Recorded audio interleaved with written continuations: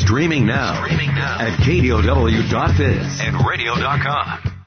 The views and opinions expressed by Rob Black and his guests are not necessarily those of KDOW or its management, owners, or advertisers and should not be construed as legal, tax, or investment advice. Always consult with the appropriate advisor before making any investment or financial planning decision.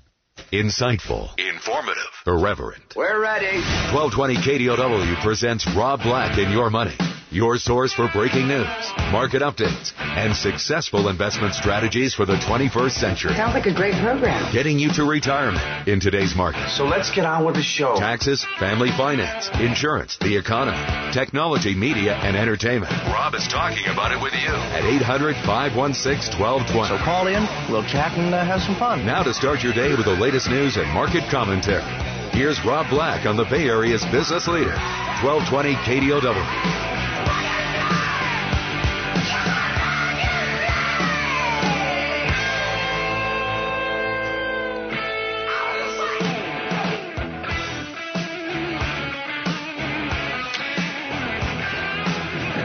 Got a special guest for you today that we need to talk with about wealth issues. CFP Chad Burton. You can find him at chadburton.com.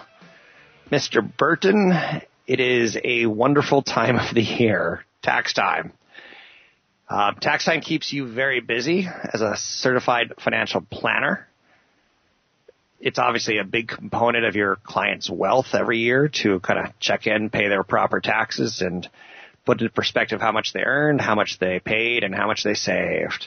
How does a good CFP get involved in the actual tax return? Because those are kind of private documents to me, if that makes sense.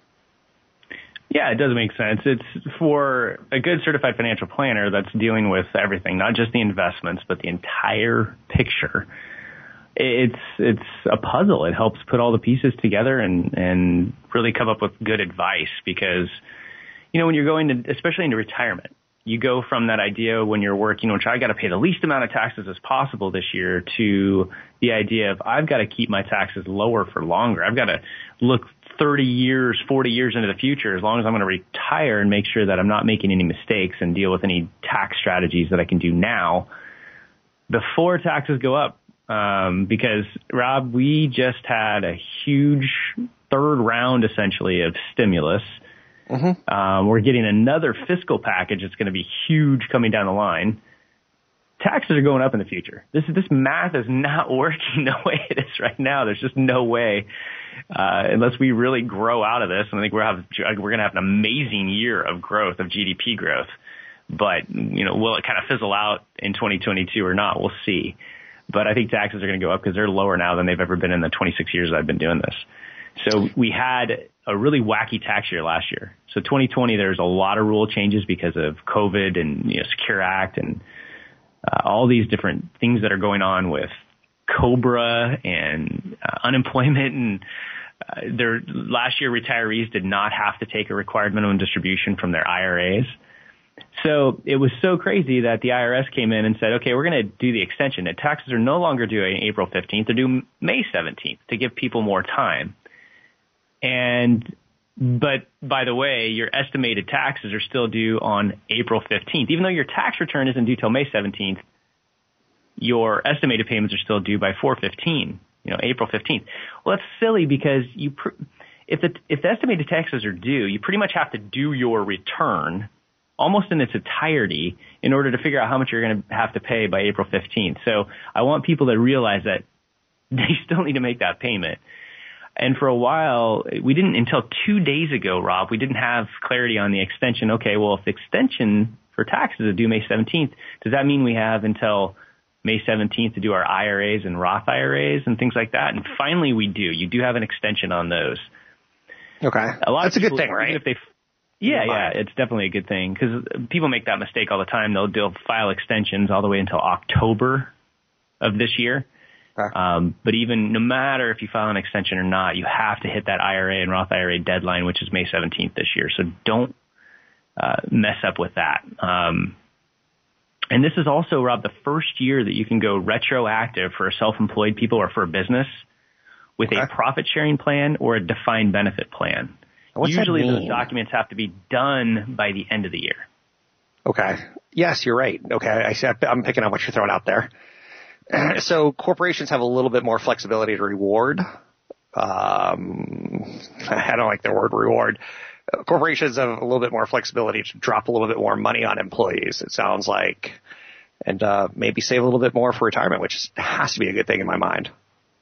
Yeah. One of the good things if you're a business owner and you're trying to get a tax deduction for 2020 and you realize you should have put a 401k in place, even if it's just a safe harbor 401k, which at most you might match up to 3% of an employee's pay. You can throw in a profit sharing plan for last year, get a deduction if it works out for you. You got to figure out how much the deduction is worth versus how much you pay for your employees.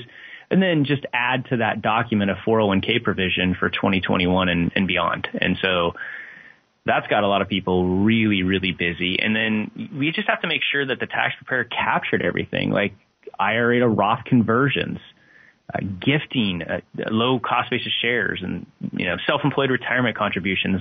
A lot of that stuff doesn't show up very well on the reporting from custodians, so it has to be a really team effort between your advisor, you, and your tax preparer. And that's one of the reasons why now that we are EP Wealth, that we have taxes in-house for people, that we can do those returns in-house as part of the financial planning fee that we charge. That's definitely a trend to put more services in-house, whether it be wills and estates and trusts, but taxes are clearly an important part because I'll be honest, Chad, I'm considered wealthy and I don't know what I can deduct this year. Do I get unemployment income taxes there? Like you said, there's just been a slew of things thrown out for many Americans that it's tough to track. And that's why you kind of want a CPA on top of a CFP, and having them work together going across the office helps a lot. But if not, obviously you have a lot of more work cut out for you in the processing of this. Are you able to keep up with all the tax credits? I mean, how hardcore are you into tax issues versus hiring a tax person and using a tax person? Oh, I'm really hardcore in it. I mean, as certified financial planners, we have to do continuing education, and I always try to look for the tax courses on it. And a lot of CFP, certified financial planners I know, are also enrolled agents. Okay. Especially there's several here at EP Wealth, which means they can actually prepare tax returns. So the issue is that CFPs, that we spend, the investment side is almost the easy side. The market's going to take care of us. We've got, a great team of analysts watching, babysitting positions. A lot of it is just keeping your wealth, making sure you're not making any tax mistakes, especially for the long run. So when I look at a tax return, this is a busy time of year because it's like, okay, this is what happened in 2020, and this is let's look at your mortgage, right? Let's look at the deductions that you have on your Schedule A. Are your itemized deductions larger than the new standard deduction, which is $12,400 if you are single, or $24,800? So everybody starts off with this standard deduction. And the only time you switch to itemized deductions are as if your main deductions are larger than that number. So let's say you're married filing jointly, Rob, and your standard deduction is $24,800. If you want to itemize your main deductions, which are your mortgage interest, only $10,000 of state income and property taxes, your qualified unreimbursed medical expenses that are over 7.5% of your adjusted gross income, and charitable gifting. And that's about it. So those four main things have to be higher than your standard deduction for you to itemize. So if you're not itemizing, this helps us determine if a mortgage is truly a deduction for you.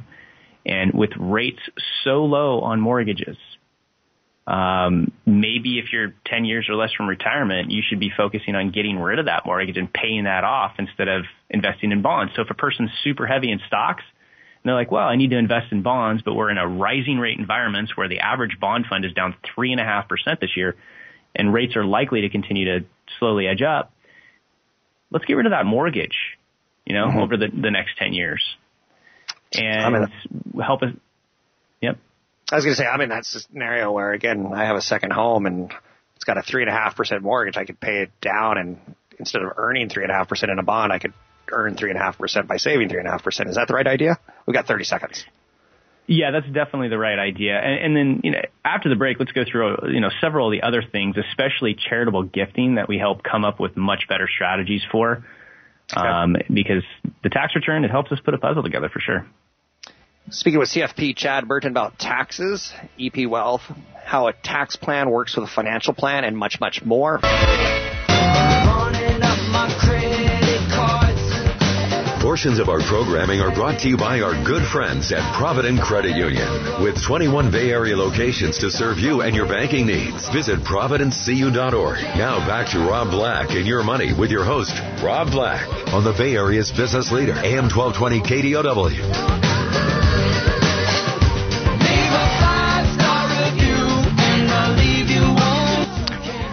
You can't knock the hustle.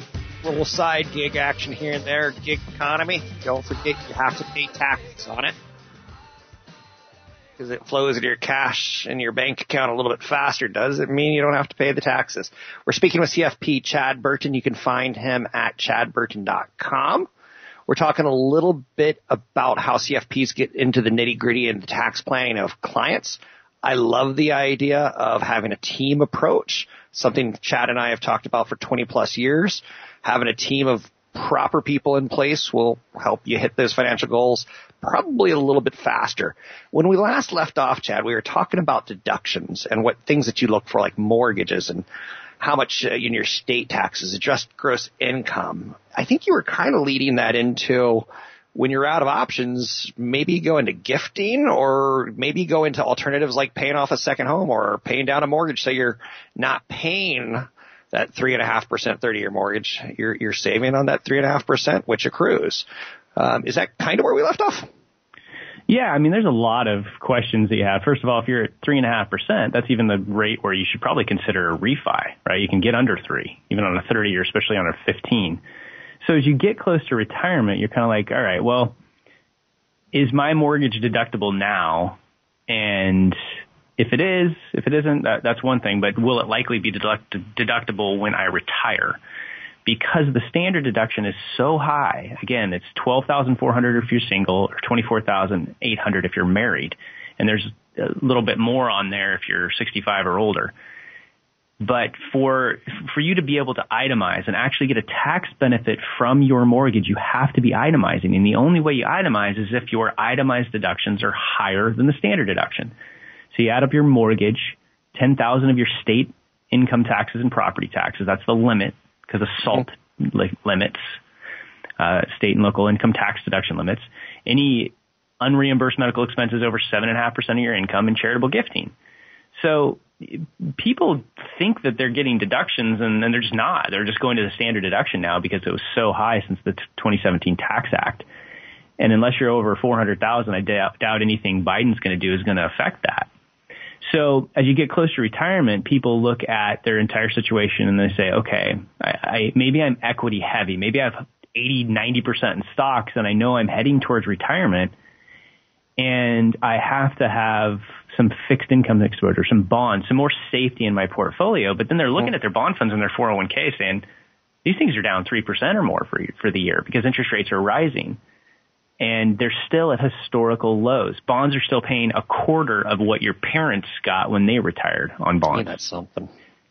Isn't that crazy? So you kind of look at it and say, okay, there's a couple of options when you are equity heavy going into retirement. You either funnel all of your 401k and other saving contributions into the world of bonds, or you could say, you know what, instead I'm going to pay down my mortgage so that I don't have that cash outflow at retirement. That creates a better another layer of safety, for example. And then you could be looking at your portfolio and say, I need to reduce equity exposure. Well, if it's a taxable account, you could sell some of your stocks and your concentrated position maybe at the company you work for. Just take the capital gains hit now while capital gains taxes are so very low and pay off the mortgage if it's not deductible. Or in your 401k, another option for equity reduction is you could reduce some equity exposure and go into maybe a stable value fund, which is yielding about the same as bond funds but has much less interest rate risk. So a tax return can actually help lead into that discussion of, okay, I'm retiring. How do I reduce risk in my overall plan? And then if you want, we can kind of get into what we look for the gifting and the charitable options as well. Yeah, let me digest this for a second. There's a lot going on. Roth conversions, self-employment options, carry forward losses. A lot of people do have big questions on taxes. So I see why you're doing this. Can I throw down something that's going to shock you a little bit? As I turn 50, I want less and less to do with this kind of decision making. to the point that I ignore it. You know that about me. Sometimes I ignore the obvious. Do you run into that with anybody else?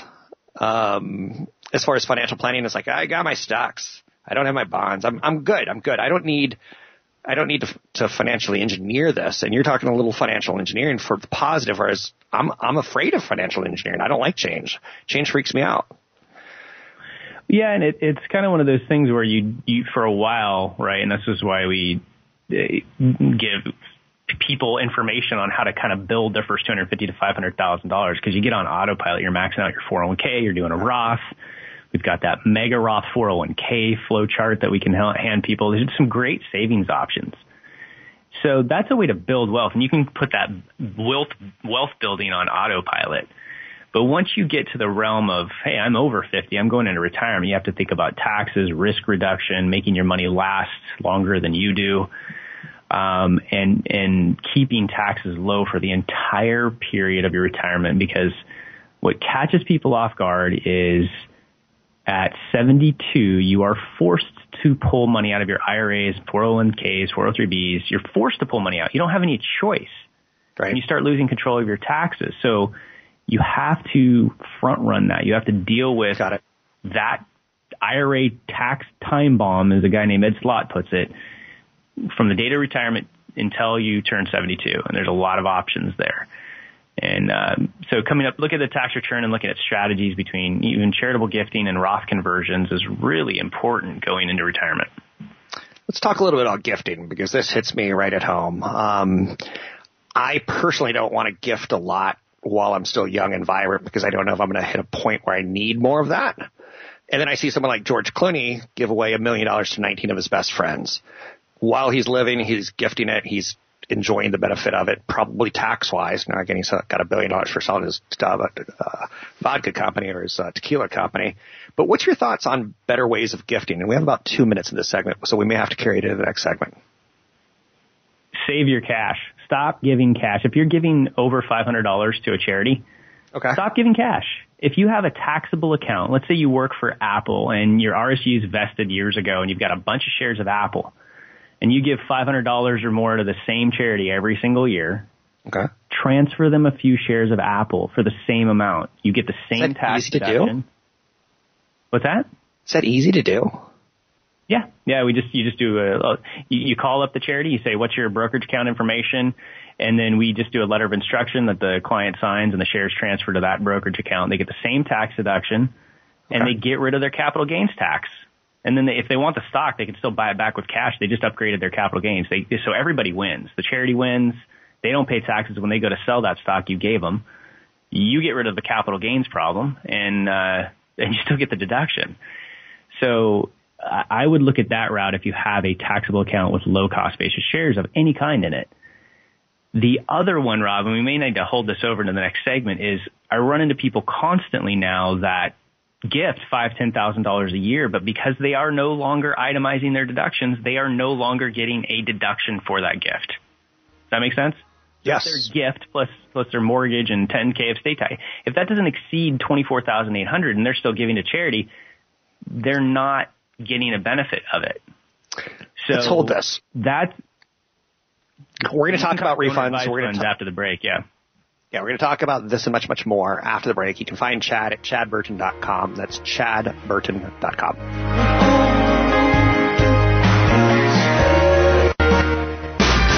If you come on to me, well, I'll come on to you. Visit Rob Black online at robblack.com. Now, back to Rob Black and Your Money on AM 1220 KDOW.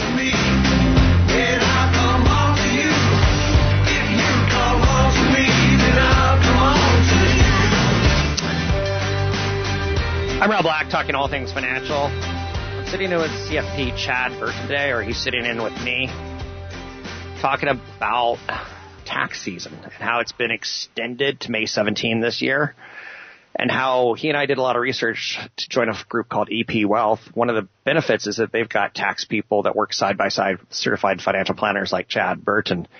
It's a lot to process. Talking taxes on radio, not always the easiest thing, but he's doing a real nice job. Let's bring him back to talk a little bit more. I believe when we last left off, we were in the world of gifting, but we may have drifted into using corporate stock and ESPPs. Where are we at in this conversation, Chad? Because taxes really overwhelm me as far as content digestion goes. Yeah, absolutely. So what we look for is CFPs. When we look at a tax return, we always look at the Schedule A, the itemized deductions. And even if you don't itemize, if you end up with a standard deduction, the Schedule A still gets filled out to see if your itemized deductions are larger than the standard deduction. So when I look at the Schedule A, I look at the charitable donations, the charitable gifting of cash or anything else. And if I see a larger number, and I ask the person, is this something that you're doing every single year? Is this a goal of yours? And a lot of times it's yes. So when we look at a situation like that, okay, we'll stop giving cash. We'll transfer shares of any highly appreciated stock. So let's say you have, again, shares of Apple or Microsoft or whatever. You're working for the company, your RSUs vested, you've held them. They're really low cost basis. So if you sell them, you're going to get killed in capital gains taxes. So instead, transfer a few shares over to that charity. Almost every single nonprofit has a brokerage account that you can send the shares to electronically. They get the same amount of money. They can get the stock in kind. They sell it. They use the cash however they want to, and you still get the deduction. And if you want the stock, buy it back with cash, and you upgrade your cost basis. So you can donate away your cost basis. That's a lot of work in my head, but you make it sound easy. Yeah, so that's especially that's whether or not you're itemizing or not. That's still a better way to give. And the other way that I look at it, if somebody's beyond their age of required minimum distributions, so 70 and a half for some older people, age 72, and I constantly see gifts to charity, we can set up a checkbook for a person's IRA, and a person can give up to $100,000 from their IRA that has never been taxed directly to charity without paying taxes on it. So if you're over 72, that's by far the best way to give. So I'm thinking of get rid of that. Go ahead. By far, that's the best way to give if you're over 72. And then we can talk about if you're constantly giving, but now you're not itemizing anymore. How do you get a deduction for all those gifts with a donor advised fund? This is a lot. I always thought my issue was, do I get a refund or not? And do I, I started doing quarterly installments on my taxes to get rid of that nightmare of how much am I going to owe at the end of the year? I like using a CPA. I like using that professional, so to speak. Where should we go with this conversation? Okay, so let's say you look at your tax return because you're hearing this and you say, okay, I just got my tax return. I'm preparing my return, and I do give gifting all the time. And you might be realizing, oh my gosh, I'm not, because of the high standard deduction, I'm not getting a tax deduction for my gifts anymore. Okay. Well, the strategy for that would be, if you're consistently giving, you can say, well, I'm always giving this amount. I'm giving $5,000 a year to my favorite charity or multiple charities. Maybe it's a bunch of different checks. The way to get an actual deduction of that is you look ahead, let's say 5-10 years, and you say, okay, I know I'm going to give $25,000 to $50,000 over the next 5 to 10 years. If that's the case, you can set up a donor-advised fund. Schwab has one. Fidelity has one. And you can, let's say you want to do $25,000 over 5 years. And if you want to get a deduction for that, you can take $25,000 worth of highly appreciated stock from your trust account or your joint account with your spouse, whatever it may be, and you can donate it into a donor-advised fund that's in your name. You get an immediate tax deduction for that entire $25,000. Or more, depending on how much you're giving. But once that stock is in the donor advised fund, you can sell it without any capital gains taxes, reinvest it in a balanced portfolio, and then dole the money out to your favorite charities over any time frame that you want in really almost any amount. And so it's almost like, hey, I've just created my own foundation. I'm that cool, I guess you could say. Yeah. And so it just maximizes it for everybody. I want people to gift, because it seems like the more people, my wealthier clients, the more they give, the more they end up getting back. I truly believe in that. But I want them to get the tax deduction for it as well. To show you the difference in people we are, I didn't know what tithing was. You taught me as a 35-year-old man what tithing was. And And I was raised Catholic, which is, it doesn't make sense. That's when you give your church money on a regular basis, I think is the right idea. Yep. Make sure that church is a 503c, and you can do these strategies, gifting shares, writing a check out of your IRA, if you're over 70 and a half, all sorts of good stuff like that. So make sure you're giving wisely. What's worse? Is it getting the big refund for you or having to pay at the end of the year?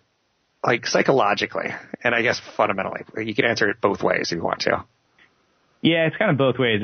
If you're always getting a big refund, you have to ask yourself, was there better ways to put this money? Like, should I be doing more into my 401k or a mega Roth 401k or a Roth or a backdoor Roth? That's silly, especially when the market's been going straight up since 2009. You've missed out on a lot of market returns by doing that. On the flip side of that, if you're always paying so much because you under withheld, you're likely paying tax or penalties and interest. So that's probably the worst. So, part of looking at a tax return is like, okay, maybe I should adjust my withholding from my paycheck to make sure that I'm doing just the right amount every year. Especially after you get a large raise or a bonus or something like that, or, during the year you have a big capital gains event, like you sell a property or sell some stock, something like that. What's interesting is my mother died in February, and me and my brother are doing her taxes for next year. Dying in December is a lot more convenient than dying in January for families. But again, that comes down to tax planning, and it's just goofy to say out loud how taxes affect our lives on a regular basis. So, back to you. I just totally got digressed because taxes just make me goofy, Chad. It loses me when you're like, are you getting a big refund or are you paying through installments? And I like paying through installments now, but earlier in life, when I was in my 20s, I was like, I like a big refund because I'm going to invest it. But then later in life, I'm like, I don't need to be hit with a surprise $100,000 tax bill. Well, how do I financially plan for that? But you're tying this all together well. So keep going, please. Yeah, so another one that we look at when the return is done, especially if we have a new client that comes in, is I look at the Schedule D. And the Schedule D is where you report all of your gains and losses from trades in your taxable account, so your non-retirement accounts. So when you buy or sell stocks, bonds, mutual fund, ETF, that's where you report, okay, here's how much I paid for it, here's how much I sold it for. And believe it or not, I still run into people that don't realize that they still have big carry forward losses from either the tech correction in 2000 and 2001. That is, they just got hammered, and they still haven't used up those losses, or from the Great Recession. So they're sitting there worried about selling their highly concentrated stock at Apple or Cisco or Qualcomm or whatever, a company that they work for, thinking that they're so scared to sell it because they don't want to pay capital gains, but they have these carry forward losses, and they're not going to pay gains, or they want to sell a rental property or sell their home and move and retire. So you got to look at the carry forward losses. On the flip side of that, did you by any chance hit on that article that Christine Benz at Morningstar did about that Robinhood trader? I did not, but I think we all know a Robinhood trader or two who racked up a lot of trades, some wins, some losses. What did Christine Benz have to say about it? Well, she tweeted out, it was another person's article, I think, and it was talking about this Robinhood trader who did over $1 million worth of trades throughout the year. Over $1 million worth of trades on their Robinhood app, right? And their total profit for the year was $45,000. Okay. But because they didn't realize the realized gain loss rules and the how do you deduct a loss and what's called a wash sale, they had to report an $800,000 capital gains tax. So they had to pay taxes on $800,000 of gains, Rob, but their net profit from all of their trading was only $45,000. That's a great story because it doesn't make any sense to the average person. It blows my mind to hear that out loud. But playing video games, Robinhood, but doing it with real stocks and real money, that adds up, and the IRS gets receipts on everything you won, and they get receipts on everything you lost. And you're telling me that the guy ends up with a tax bill of like $200,000? Exactly. It's nuts, man. And the same thing is happening with people that are trading cryptocurrency that just don't realize the tax loss. So, that's kind of the second shoe to drop on a lot of this. We saw the same thing, Rob, in 99. you remember when we went to that, I think it was a cocktail party, and that girl spent her last $5,000. She'd already been laid off tech-wise. She spent her last $5,000 on trading software that gave a red light or a green light to buy or sell a stock. And she went to a seminar and spent her last $5,000 on it, on a credit card. It's shocking. People were day trading back in 99 just like they're day trading now. And there's tax ramifications. I'm going to speak with Chad for one more segment. You can wait for it. You can also find him online at podcast through chadburton.com. This show will be available on his podcast, New Focus on Wealth with Chad Burton. You can find that at chadburton.com. Coming up, we're going to talk 8606, the rise of the robots, or is it a tax code? We'll find out with CFP Chad Burton. Sponsored by EP Wealth Advisors.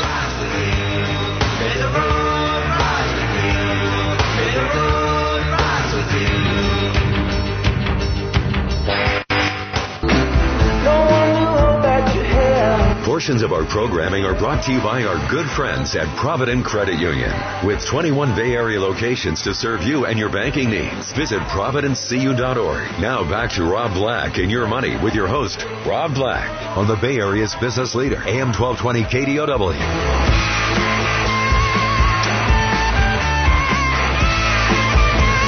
CFP Chad Burton and myself have been coming to you on a regular basis over the last 20 years. And last year, we joined forces with another group called EP Wealth. One of the things they offer is a financial planning experience tied with, amongst other things, a tax planning service. It's a smart way to go for wealth clients. If you need to learn more about what Chad Burton does specifically in this basis, you can contact him at chadburton.com. That's chadburton.com. You can also grab his podcast at that webpage and re-listen to the show because there's a lot of content in today's show. Chad, I'm going to let you plug yourself in the last minute, but let's talk 8606 IRA basis. I don't even know what that is. I barely know what a 72T is in the tax code. What's an 8606 IRA basis? Sure, yeah. Well, so laws changed many years ago that said if you have a 401k at work, your ability to deduct your IRA contributions gets phased out.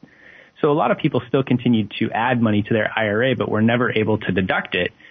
And that actually creates a cost basis in your IRA that shows up on Form 8606. And sometimes people forget to kind of carry that forward in a return, or especially if they change CPAs. So it might be in an old form, but let me give you an example of one that we found the other day. So we were bringing on a new client, and the wife had a 401k at work, but she also had an IRA for $130,000, and she had made several years worth of non-deductible contributions in it, almost $30,000 worth. And so what we were able to do is roll the growth out of her IRA to her company 401k plan. And all that was left over was that $30,000 basis that showed on the 8606. That was all that was left over in her IRA. So we were able to convert that tax-free to a Roth. So now it's going to grow tax-free for the rest of her life. So, you know, if money tends to double every 10 years in the market, 30 becomes 60, 60 becomes 120, 120 becomes 240,000 tax-free dollars by the time retirement's around. So that's important to look at as well, because I think there's some tricks out there. And then that'll also allow her to, they make too much money to do a Roth, Rob. So by doing that, by getting rid of her IRA account, she can now do a backdoor Roth IRA tax-free every year and still get a Roth. And I've got flowcharts on that for people on, you know, can I fund a Roth IRA? Do I make too much? If I make too much, can I fund a backdoor Roth IRA? I've got two great flowcharts that you can send me an email, chad@chadburton.com, and I'll send them out to you. It's chad@chadburton.com. Flowcharts, that's something new when it comes to financial planning. I don't think I've ever heard you use that term until the last 52 weeks. What other things are you working on right now that we need to be aware of? Well, it's still, I feel like I've, you know, beat this drum for so long now. We even had for a while on the podcast the mega backdoor 401k, you know, announcement kind of thing, because I was talking about it so much. But people are still missing this, Rob. They still don't know about it. So I'm going to say it again. It's the best savings vehicle you can do. If you're your cash flow is high enough where, okay, I'm maxed out my 401k. That's $19,500 or $27,000 if you're going to be 50 or older by the end of the year. I've maxed that out. I've done a Roth or a backdoor Roth, and I still have extra cash to save. I can still save more money, and I'm trying to catch up. And that's typically when people are over 50, right? Their kids are out of college. That expense is gone. They're trying to get caught up and save for retirement. So the next thing that you want to look for is what's called the Mega Backdoor Roth 401k. So let me give you a quick example before we run out of time. What people don't realize is that if you're 50 or older, the total amount that can actually go into a 401k in 2021 is $63,500. And that's made up by your deferrals, your employer match, and your after-tax contribution if your plan allows it. That's the key. Does your plan allow it? So if a person was over 50 and they were trying to save a ton of money, they could put in $27,000 pre-tax. Okay. And let's say they get an employer match that's $8,000. That leaves another $28,500 left to get to that maximum limit that I mentioned of $63,500. So we have clients putting that amount into the after-tax bucket that's in their 401k, places like Apple, Cisco, Microsoft, KLA-10 Core. They're putting that in after tax, and it's getting converted tax-free to their Roth bucket inside their 401k. So we seriously have people putting $20,000, $30,000 a year away into their Roth account that, again, is growing tax-free forever. And once that's rolled to a Roth IRA at retirement, there's no required minimum distributions. It doesn't affect Social Security taxation, doesn't increase your Medicare premiums. It is by far the best way to save. And so, again, another flow chart. I should have a flow chart of all the flow charts we have, but another flow chart that you have on the Mega Roth 401k. Can you do it? The questions to ask your employer. And I like flow charts almost like you like pie charts of how much you like pie. You're stealing my jokes, and that's not acceptable on the show. So I just had to take it from. So. I can write some material for you if you want me to. Flow charts. Well, sounds good, and people still have time to figure this out, and people can get a copy of this podcast by going to chadburton.com. We've got about a minute or two. Anything that you need to plug, push, or promote? Well, I've got to, post-merger get this, with EP, we got to get the webinars and seminars back going. Can't wait to meet our listeners again. But if you go to chadburton.com, you can find out all about our services. We're fee-only financial planning. We do everything. College planning, your estate, including trust, wills, power of attorneys, tax return, investment management, insurance analysis, it's so comprehensive. There's never been more deliverables that we've had, and it's all part of financial planning fees. And so check it out. Just go to chadburton.com and look at what we are doing now and all the services that we have. Well, thanks for joining me, and don't let it be another 100 days before we do an hour show again, because it's always fast and furious, filled with information. You can find Chad at chadburton.com. That's BURTON.com. Lots going on with tax season. I know it's stressful. I've kind of admitted myself. I'm kind of slow to embrace the change of tax progressive policies in my own plan, but they do exist. You can find Chad at chadburton.com.